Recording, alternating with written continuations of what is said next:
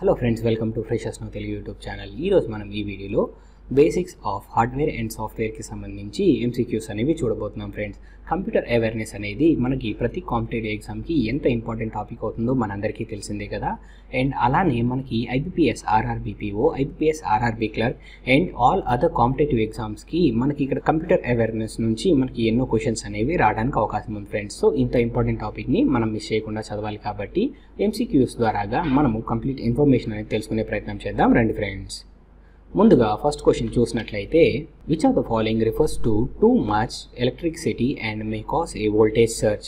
Option A anomaly, option B shock, option C spike, option D virus. Your time starts now.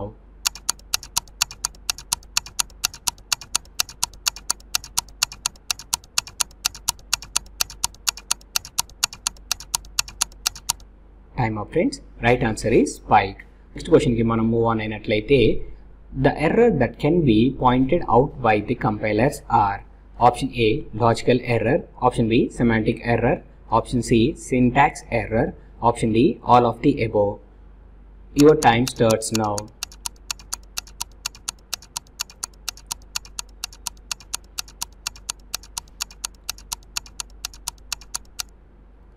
Time up friends. ఈ క్వశ్చన్కి answer అనేది next continuation వీడియోలో నేను మీకు provide చేశాను friends. ఈ వీడియో చూస్తున్న మీలో ఈ క్వశ్చన్కి ఆన్సర్ అనేది మీకు తెలిసినట్లయితే ఆన్సర్ అనేది కింద కమెంట్ సెక్షన్లో మాకు తెలియజేయండి. Third question, the operating system is also called dash between the user and the computer. Option A inter relate, option B interface, option C interference, option D intermediate. Your time starts now.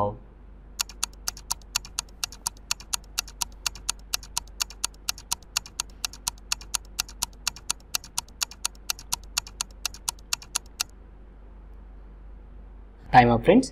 Right answer is interface. So ఎప్పుడైనా computer తోటి మనము communicate చేయాలి అన్నట్లయితే operating system అనేది మనకి interface లాగా work out అవుతుంది friends. So యూజర్కి కంప్యూటర్కి మధ్యలో మనకి ఇంటర్ఫేస్లో వర్క్ చేస్తుంది ఏంటి అన్నట్లయితే ఆపరేటింగ్ సిస్టమ్ అనేది మనకి ఇంటర్ఫేస్లో వర్కౌట్ అవుతుంది. So in case operating system లేనట్లయితే మనకి సిస్టమ్ యూజ్ చేయాలి అన్నట్లయితే చాలా కష్టం అయిపోతుంది ఫ్రెండ్స్. సో ఆపరేటింగ్ సిస్టమ్ అనేది యూజర్ ఫ్రెండ్లీగా మనకి యూజర్ నుంచి కంప్యూటర్కి డేటా అనేది ట్రాన్స్ఫర్ చేస్తూ ఉంటుంది. So, right answer is option B, interface. Next question, devices that make up a computer system that you can see or touch. Option A, menu, option B, print, option C, software, option D, hardware. Your time starts now.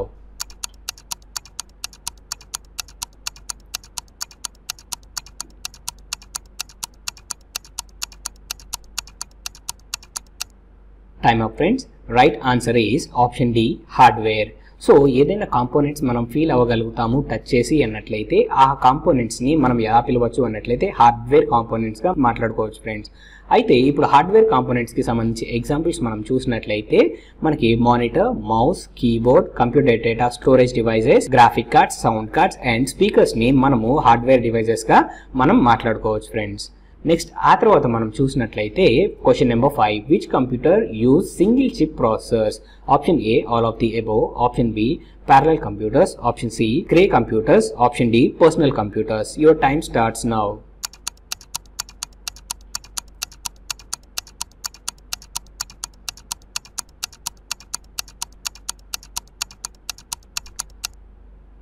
Time up friends. Right answer is option D personal computer.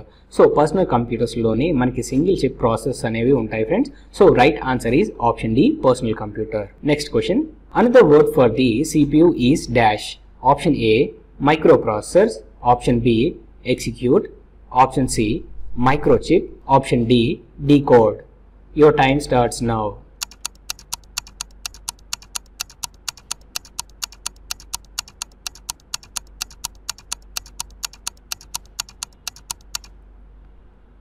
Time of friends.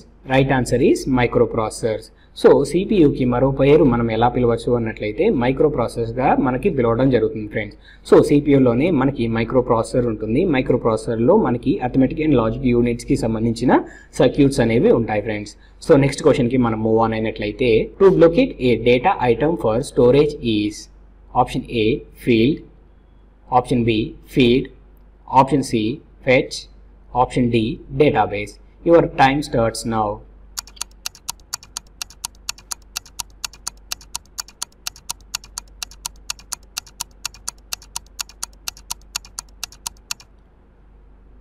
Time up friends. Right answer is fetch.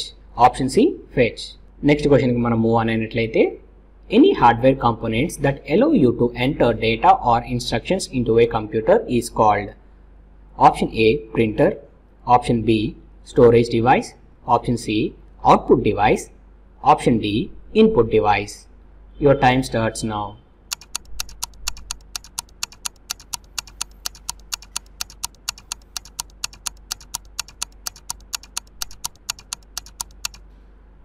Time up friends. Option D, input devices is right answer. So ఏదైనా ఒక data లేదా instructions అనేవి మనము కంప్యూటర్కి ఇవ్వాలి అన్నట్లయితే ఏ డివైజెస్ని use చేసి ఇస్తాము అన్నట్లయితే ఇన్పుట్ డివైజెస్ని యూజ్ చేసి మనం ఇవ్వడం జరుగుతుంది ఫ్రెండ్స్. సో ఇన్పుట్ డివైజెస్ మనం చూసినట్లయితే ఫర్ ఎగ్జాంపుల్ మనకి ఇక్కడ keyboard, mouse, scanner, cameras, joystick and మైక్రోఫోన్స్ని మనము ఇక్కడ ఇన్పుట్ డివైసెస్ కింద మనం కన్సిడర్ చేయొచ్చు ఫ్రెండ్స్. సో నెక్స్ట్ క్వశ్చన్కి మనం మూవ్ ఆన్ అయినట్లయితే question number 9. Which term is used to describe RAM?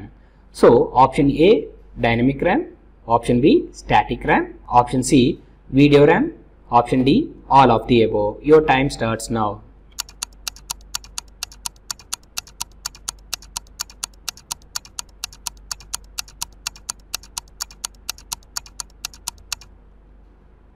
Time up friends. Right answer is option D, all of the above. So మనం already మనం school లెవెల్స్లో, college లెవెల్స్లో మనము computer గురించి మాట్లాడుకున్నప్పుడు నేర్చుకున్నాం కదా, DRAM, SRAM అని చెప్పేసి డిఫరెంట్ ర్యామ్స్ ఉంటాయి అని చెప్పేసి బేసిక్ లెవెల్ కంప్యూటర్ నాలెడ్జ్ ఉన్న వాళ్ళకి మనకి ఈజీగా అర్థమవుతుంది ఫ్రెండ్స్. ర్యామ్కి సంబంధించి ఈ టర్మ్స్ అన్ని మనం రెగ్యులర్గా మనం యూజ్ చేస్తూ ఉంటాం. So option D is right answer. Next క్వశ్చన్కి మనం మూవ్ ఆన్ అయినట్లయితే the first micro processor was dash. Option A, Intel 8080. Option B, Intel 4004. Option C, Intel 8085. Option D, Intel 4008. Your time starts now.